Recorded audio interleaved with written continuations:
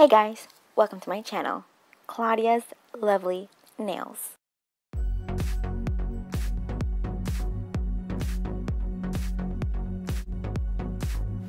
Hey everyone, what's up? You know, a couple months ago there was this trend where you use Saran wrap in gel nails to create some sort of design. And today I will try to conquer that once in upon a time nail trend. Better late than never, right? Alright, so first I'm starting off by buffing my natural nails so the gel nails has a smooth surface to stick to and to eliminate any potential ridges. Then I'm going to add these clear nail tips I purchased at the one and only Sally Beauty. Using a hand file, I will shape and form my nails to my liking. It's not a game, it's a rich thing.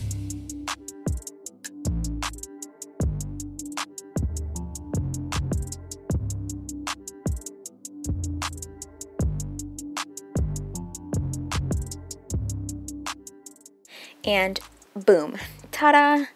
I'm going to grab my gel builder, and I would like to point out that this is actually my first time wearing gel as well as applying it myself. So this will definitely be an interesting experience.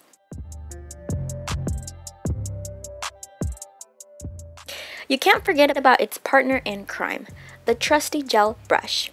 This was the only gel builder I could find in Sally's. Sally's in my area does not have much options, nor much stuff is available. There's not much nail stores around if you think about it. There's hair or wig stores, but seriously, there's no existing store that's dedicated in selling nail products, nail supplies. I don't know, I just find that quite interesting. Moving on, I was told gel has no smell, and it turns out it does not. Well, it does have a scent, but it's not as strong as acrylic, and I very much appreciate that since the acrylic basically intoxicates my whole room, and it's as if I'm stepping into a nail salon. And unlike acrylic, gel does not dry nor harden quickly, or it doesn't even harden at all. It will harden as soon as you cure it, so I'm taking my time with the application. I first applied a thin layer down to my cuticles and up towards the top. I just dragged the gel and cured it. The second layer, I'm going in with swirly motions and dragging it to build the nail. You can tell right away that the consistency is very different than acrylic. It's much more gooey and much like syrup.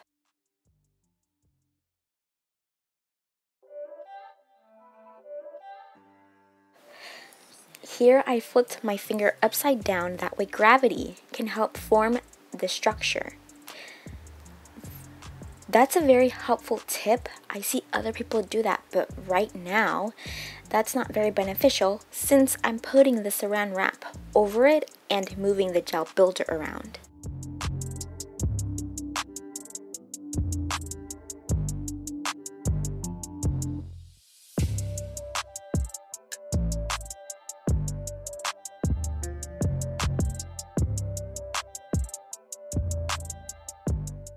I then cured it for 60 seconds, and when I removed the Saran wrap, I was left astonished, you guys. Like, I was amazed when I pulled the Saran wrap.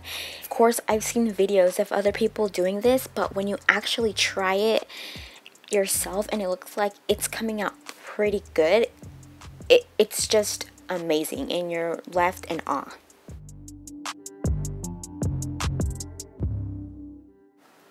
So yeah, I then applied this gold chrome powder from Sally's.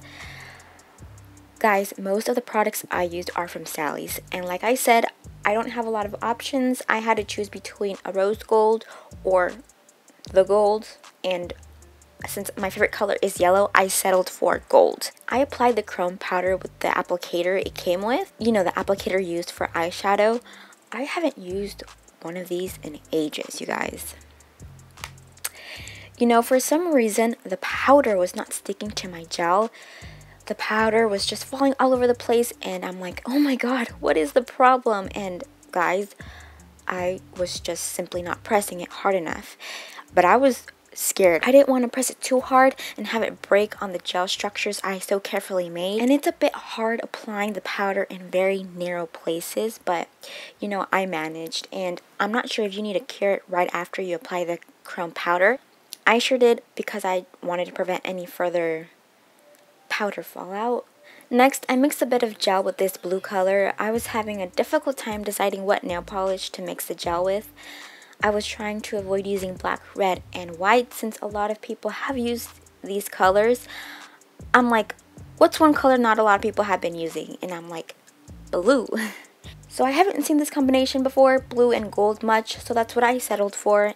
And as I was applying it, I noticed that it started to blend in with the gold chrome, and this is when I was panicking, and I'm like, what is going on?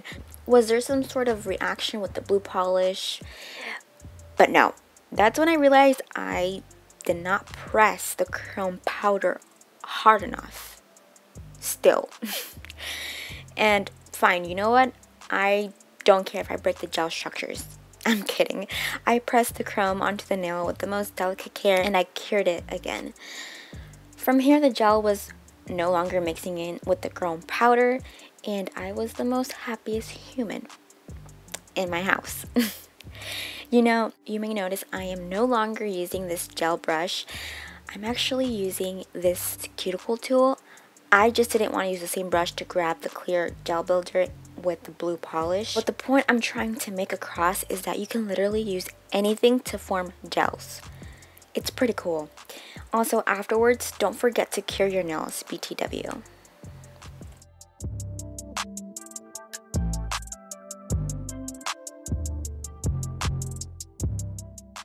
And this is basically what I did for the rest of my nails, except for the rest of the nails, I did end up adding some blue and white flakes into the gel before curing, just to fashionably spice it up a bit.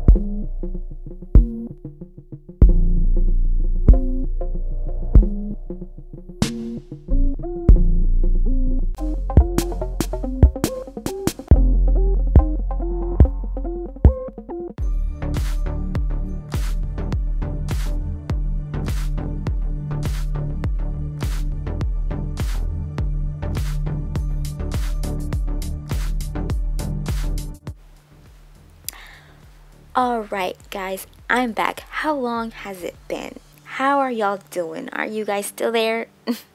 Okay, so from here, I'm going to apply the clear gel builder on top of the nail.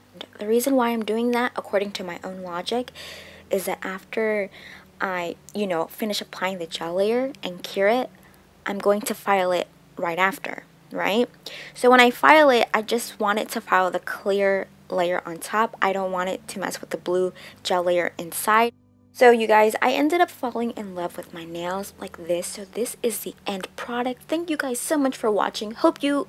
I'm kidding you guys. I have a lot of filing to do. Again, this is my first time using gel on my nails.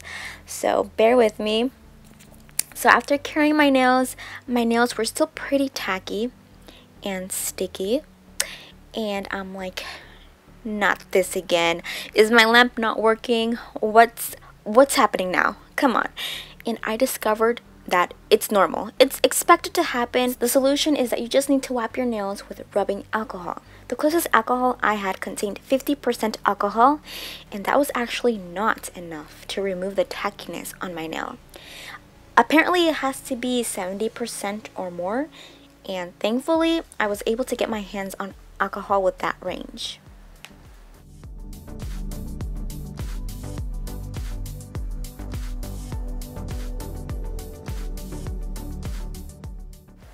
Alright, so from here, I'm going to file my nails. You guys, in my previous video, I mentioned that I was going to invest into some filing tools, and guess what? I'm definitely looking into it. Yay, spending more money. But in the meantime, let me know what your favorite filing tools are and from where. After some pretty long time filing by hand, here we are, all finished. Thank goodness. And now I'm just going to bedazzle my nails. So I'm just going to apply a bit of some gel and add some beads.